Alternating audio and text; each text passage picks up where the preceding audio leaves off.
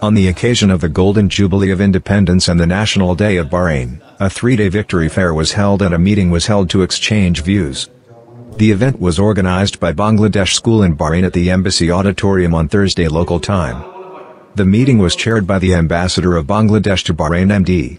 Nazrul Islam. Performed by Labour Councillor Sheikh Mohammed Tahijul Islam.